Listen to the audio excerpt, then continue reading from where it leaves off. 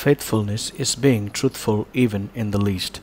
Matthew chapter 25 and verse 21. The master was full of praise. Well done, my good and faithful servant. You have been faithful in handling this small amount, so now I will give you many more responsibilities. Let's celebrate together. Jesus shared a parable to the disciples and he wanted to teach them on being truthful even in the least. He began telling a story of a rich man entrusting his shares to the care of the three servants who could handle his affairs until he came back. Of the three servants, two of them gave their best and multiplied what was given to them. The other person took what was given and hid it in the ground, digging a hole. When the master returned, the two promptly gave their share multiplied. The fellow who hid the talent told the master that he was a hard man and reaped where he did not sow, and therefore he hid it and gave it back as it was given to him. Indeed, he was smart but wicked.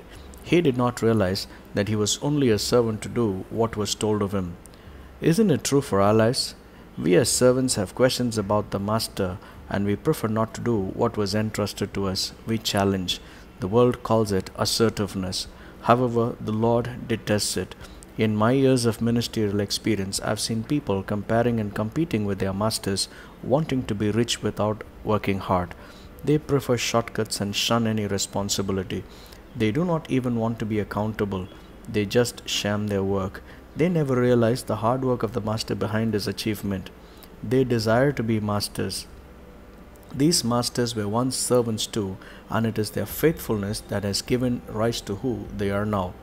When the world gives honor, the criteria is different. When the Lord honors, the criterion is simple. He expects 100% faithfulness, be it in affairs big or small. Our faithfulness in the least is the one God rejoices, and He lets us enjoy His happiness. In short, He celebrates our victory with us as if He had won it.